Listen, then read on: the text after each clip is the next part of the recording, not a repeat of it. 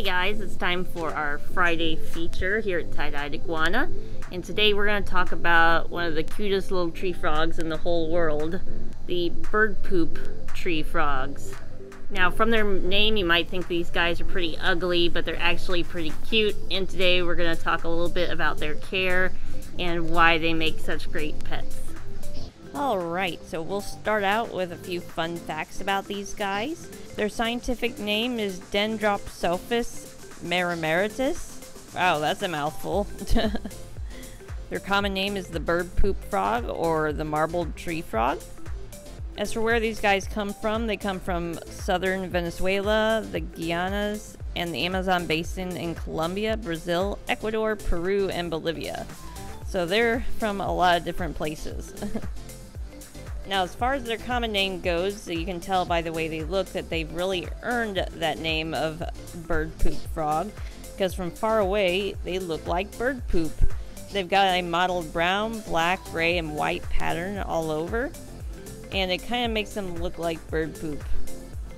This kind of coloration helps these guys camouflage out in the wild, and kind of protects them from predators because, you know, predators aren't looking to eat bird poop. So when they see them sitting on a leaf, they'll just pass them by because they look like bird poop. But what's really cool is on their bellies, once they get older, they develop a nice yellow color with black spots. But the ones we've got right now, they're too young for that, so they just have white bellies right now. Now, as far as how big these guys get, they only get about 1.5 to 2 inches long. So they kind of get about the size of a green tree frog, a little smaller than a green tree frog actually on average. But yeah, they stay pretty small, so they don't take up much space, so they're good for people who are looking for something that stays smaller and they maybe don't have a lot of room for an animal. As far as their lifespan, the average frog can live for 5 to 8 years, but they can live longer in captivity with ideal care. We would recommend a minimum of a 10-gallon for these guys, and you can even go up to a 20-gallon. Because these guys are arboreal, you'll probably want to get a more vertical tank, a more arboreal one, instead of one that sits horizontally. These guys are a tropical species, and they require between 50 to 70% humidity, so you'll want to use a nice absorbent tropical substrate. Peat moss, coconut fiber, reptile bark, or sphagnum moss, or a mix of all those, are suitable for these guys. These guys are a cooler species like most of your tree frogs out there. They need to stay between 72 and 78 degrees Fahrenheit. Once you get beyond that 80-degree mark, that'll be too hot for them, and that can kill them, so just make sure it doesn't get past that 80-degree mark. Usually room temperature is fine depending on how cool you keep it in your house. And as for lighting, make sure you don't use any heat bulbs with these guys. Here in our tank we just use CFL bulbs, which just gives you the visual light. It doesn't give out any heat. That way we can display the frogs and see them in the tank. As far as their behavior, you can keep several bird poop frogs in one tank.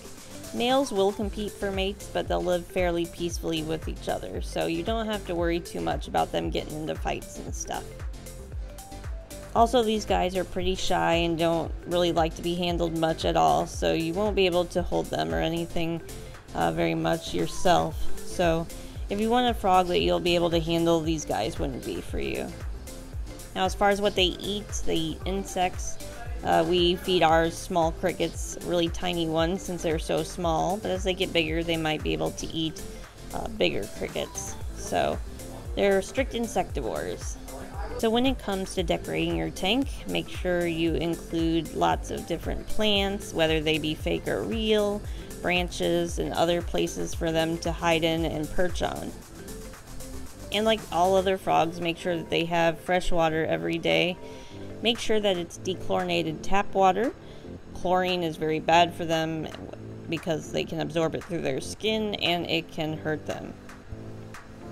So yeah, that's just an overview on our bird poop frogs and how to take care of them properly and what you'll need. These guys are super cute and they're a pretty popular species at our shop. If you live near our store, make sure to hop on by and check them out. or you can check them out on our website at www.thetdi.com under Available Exotics Amphibians. Thanks for watching, guys, and we'll see you next time.